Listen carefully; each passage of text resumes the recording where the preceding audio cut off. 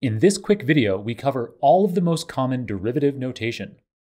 If we have a simple function like this one here, where we are calculating y as a function of x, then we can use this differentiation operator, either of these two differentiation operators, which are equivalent, meaning that we would like to compute the derivative with respect to the variable x. So differentiation is a verb. We apply the differentiation operator to a function, and after we have applied that differentiation operator, we get the first derivative. In this case, it would be the first derivative of y with respect to x. There are a wide range of popular ways of denoting the first derivative of y with respect to x. So all of the most common ones are here. One of the oldest is Newton's, where he would put a dot above the y. A more common one today that you see is y prime, which is just an apostrophe. Another way to do it is f prime x or dy dx.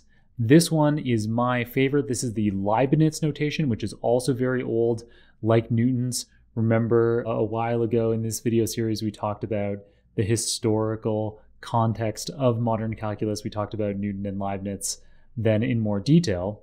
I mentioned then that the Leibniz notation is my favorite, and the reason for that is that the Leibniz notation includes both of the variables that we're working with, in this case y and x. So it makes it clear exactly what we have the derivative of, and it makes it easier, in my view, to then cross out terms, which is something we'll see a lot of later on as we calculate the derivatives of machine learning cost functions.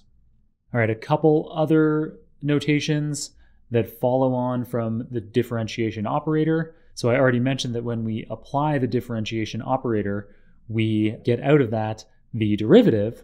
So you can optionally include the original function, say f of x, and then put the differentiation operator in front of that. So this, in effect, is f of x before we have differentiated it.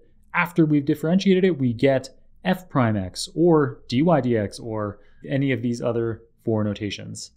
Another way to incorporate the differentiation operator is to simply use this capital Dx differentiation operator, where the x here is a subscript, and then you can include the function f.